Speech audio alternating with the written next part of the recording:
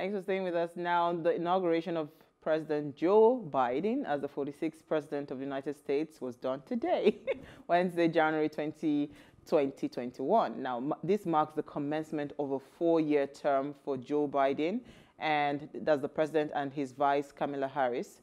And this is a historical inauguration, and we want to wish the newly sworn-in President and his vice all the best. Absolutely. That's today's International Day holiday. So we're going to go with, let me come to you first. Isi, what did you find for us in the news? When I saw this news actually made me so upset. And I think that's why I want to take it first. So I would have cooled down before I take my own news. And it's so upsetting because I don't know what our leaders are taking us for. I don't know if they're trying to encourage banditry in the country, where we have a situation where the northern governor, his name is Governor Bello Muhammad Matawali. He says that in the news, what it says was that repentant bandits get Hilux vehicles, millions of Naira in Zamfara state. And this was approved by who? Our one and only governor. Governor or president? Governor. Of the state. Of the state. Okay. So he approved it. And according to a source, a top military source, he says that this vehicle that has been given to the bandits have been used to actually attack the repentant bandits have been using the vehicle to attack the villagers. And this is also encouraging banditry in the context that people just have to say, I have repented of my ways. No, don't worry. Governor, and wait now.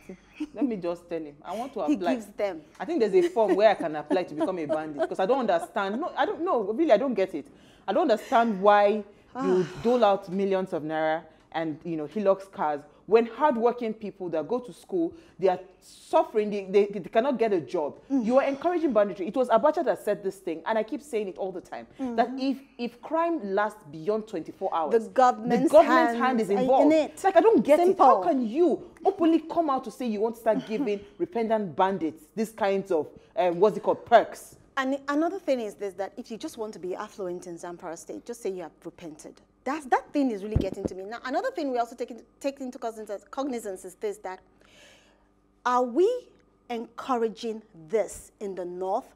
Is the president also going to encourage it in the north?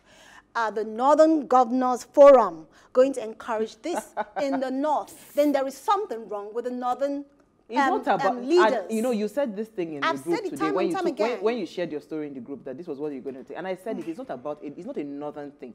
It's every government. Because in the other parts of it, if it is not banditry, it is militancy. So it is everything. It's not just one particular region of the country.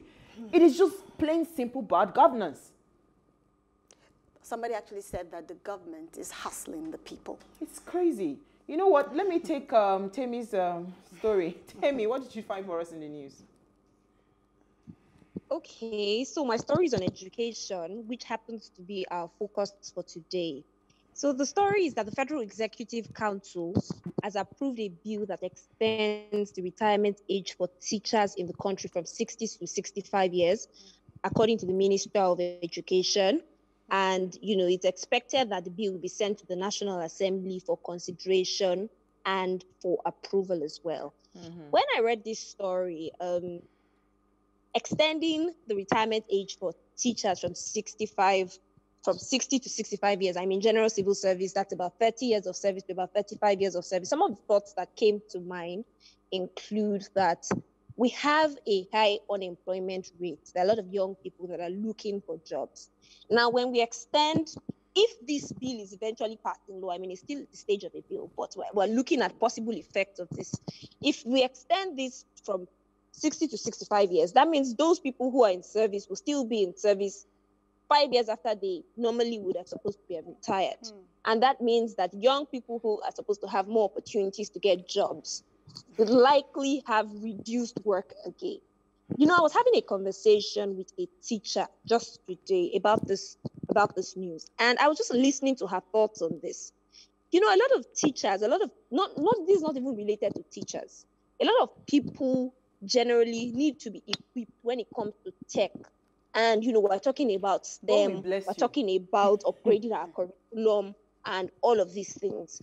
So it's very important that we have a place where there are a lot of young people that are a part of the system. Thank you. And when we extend this retirement age, I really don't see this happening. I don't think I am so excited that you took us there, because that was the question I was going to ask these people that want to pass this bill. You know, we are already complaining that the crop of teachers we have, they are outdated. I'm sorry to say, oh please, I know that the teachers will come and attack me. Not but the truth all is of that them. The majority of the teachers that we have, Like they are that English. outdated, right? So how would you still extend the age of, what's it called? When you should be thinking of how to trap them from, fresh graduates that are just coming, their brain is still hot, you know, that are tech savvy and all of that, and how to incorporate tech into the educational structure. It does not make any sense. When I saw Why the are story, just making me when to be raising my voice I today? saw the story, what actually came to mind was the fact. Let me hear. Okay. Tell me, you were saying. Go ahead, Tammy.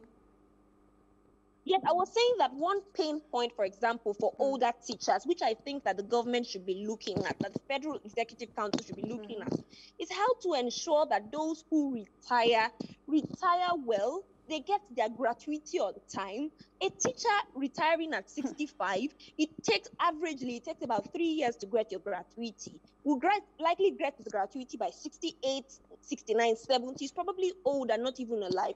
Let them retire at this age of 60. If they need to come back to consult for special cases, that's fine. But it's okay for them to train younger people. I mean, I think that's the joy of it. When you are old and you are in a place and you're doing so well and you train other younger people that are able to continue, that's the joy. And then they retire at 60, they get their gratuity and pension, not delay them for another extra years, and they are hoping that they are alive to even get their gratuity and pension. I don't see the motive behind this. I hear that it's so that we have experienced people, but I think the demerits outweigh the merits of Nigeria. Experience. I agree with you on that. The merits actually outweigh the merits. Let's look at it from another perspective, where we have a situation with the fact that students are in school and they don't graduate on time. Strike. By the time they now get out of school, they tend to use, they are older, and they tend to have, we all know that Nigeria has the real age and the CV age. So by the time they're saying that 65 is the retirement age, they might have it at 70 or 75, probably. How good would the brain be? So how effective will that individual be? So you have a lot of people who are in the system, but they are not adding value to the system. It's as simple as that. Today is Education Day. We'll be all right. My story is very simple. I just want to congratulate again the President of the United States of America. You know, he was sworn in today, and officially, you know, he's now President of the United States of America. President Biden. Then I'm so happy again, very particular about Kamala Harris, because this is an historical event, you know, because she did not only, she crossed every part of history, the first female vice president in the United States, and also black. Colored. Yes, colored. So, I mean, we are super excited. I see a lot of things, fresh things happening in the U.S. It was so sad watching, I watched the inauguration, the outgoing president's speech. You know, it was so sad how, you know, how you get so stuck up and consumed thinking that every other person is wrong, but you are right. I mean, you see, this thing I keep telling parents from a young age, when you're a child, you know, you have to curb that thing, because for me, it's just almost like a baby, you know, like it's toy. What's that word? You're being what's the word if a baby is causing a lot of tantrums? That's what I see, you know, happening, and you can't see beyond your nose. You just feel like, oh, you know, he made something very funny. He said they've done so well, so he sees the new administration doing well because he had already set the standard, like taking all the glory, like na me do am. Like I was wondering, like, can you just grow up? Can you grow up already? Like I said, I am so, I don't want to insult him because one, he's older than I am, and he was the president. But the key thing is that I am so happy that he's out, and we want sanity back in the system. Not drama. Tammy, do you have anything to add to that, or we should just go on a break? Is Tammy there? Okay. So she's gonna get we'll take a break. When we return, we'll continue the conversation on education. Stay with us, we'll be right back.